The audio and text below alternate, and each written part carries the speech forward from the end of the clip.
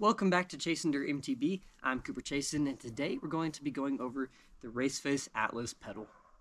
RACEFACE had a reboot of their Atlas pedal, which was a great pedal, but now it comes in the metal form, which I personally really prefer, and we're going to talk a little bit about this pedal today. So I've been riding these pedals for a couple of months now, and I got some great stuff to say about it, and some stuff that I think they could change. So we're going to be talking a little about the See Fits the pedal for you, but first, let's go ahead and look at this pedal.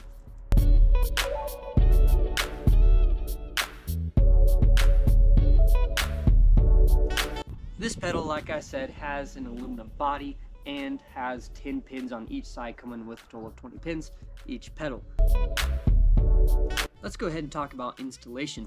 Installing these pedals, like any other pedal, is super easy to put on. Didn't run into any troubles along the way.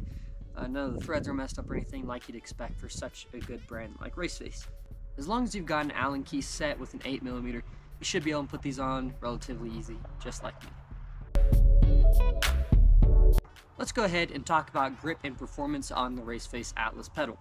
I love the way these pedals feel. You never feel like they're going to rip off your feet. They stick to it consistently throughout your entire ride, no matter if it's a rocky technical section, something that you're hopping around a lot, or going on some jumps, or just going on some sketchy little stuff that you expect your feet not to fly off. I never ran into any troubles with this pedal, and it did really well in the grip department, especially around corners. Sometimes you get a little bit of sliding on your feet, but like I said, 10 pins on each side. It's really nice. I like it. Just be sure and wear shin pads, because man, these things can get your leg pretty darn good.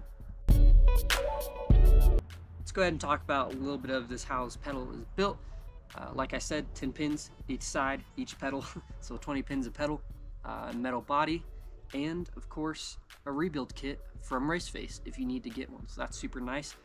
Just put that new spindle and the new little bearings in there, and you're ready to go.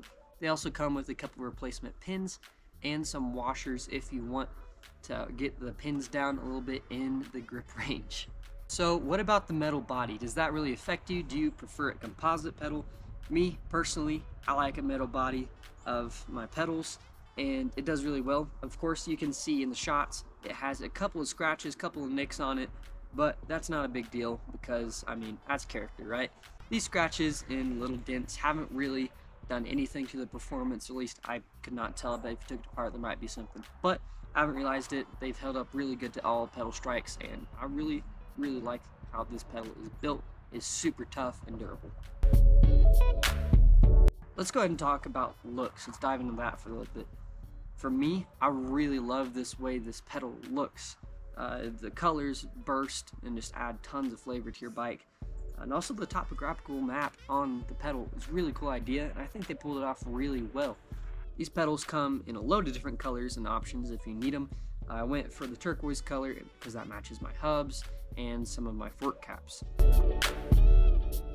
What about the pricing? These pedals do come in around 170 bucks, which is not terrible, but you could get a composite pedal for much less, and you know, it's a pedal.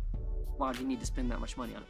But the way everything is going with mountain bike supplies and components, it's not too terrible, and I would say it's definitely worth your money because these are great pedals that offer a crazy amount of grip, and they look pretty darn cool. So a quick review. What are some things I love about this pedal, and what are some things I really don't? Starting off, number one, what do I love about this pedal? First of all, it looks great. Second of all, it is incredible grip.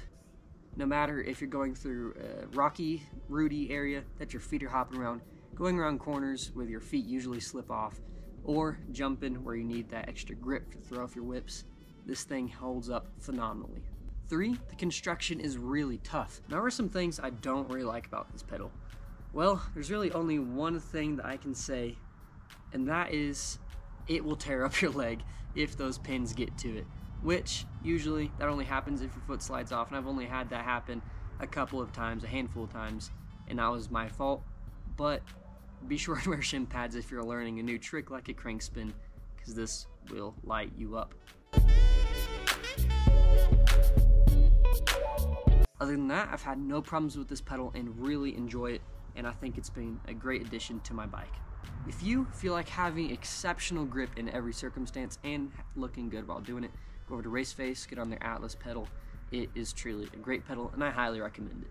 Thanks a lot for watching. I hope you enjoyed this video. Hope it was a little fun, and I hope you learned a lot about the RACEFACE pedal, the Atlas.